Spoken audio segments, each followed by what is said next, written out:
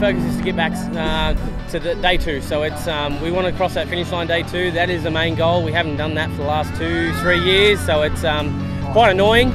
But look, we've invested a lot into it this year.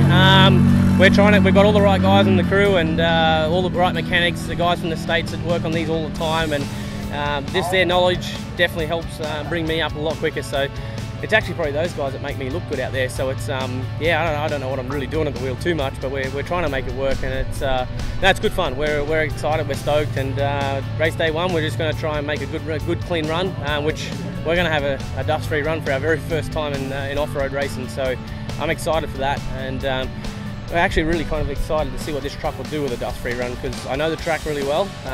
Yeah, if we can just keep the momentum going, hopefully, yeah, we're going to hold it to the guys in the buggies, because they've pretty much been dominating this the last few years, and it's hard. They've got a lot of horsepower, and we've got a lot of weight and not as much horsepower, and we're just going to try and make it work.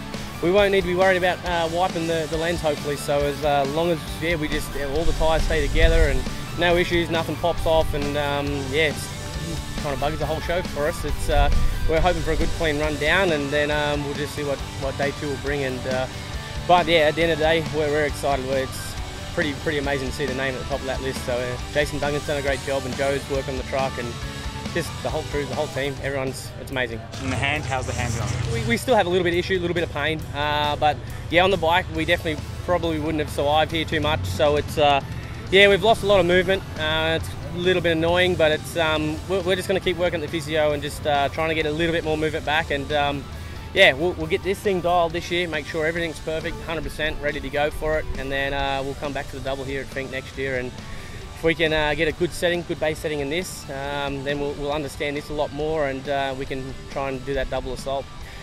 Whatever we do this year, if we win this year, I'm keeping the same package and making it work. So it's yeah, it's just trying to iron those few little bits and pieces out that we've had the issues the last couple of years, and we're trying to work on that. So it's we're racing against guys that have had 20, 30 odd years experience in this racing, and yeah, we've got a lot of good supporters and sponsors and everything that are looking after us. So I want to hold their flag high and keep them guys proud, and we'll send this truck down there as quickly as we can. So hopefully everyone enjoys that tomorrow. We're going to be on a charge. Looking forward to it.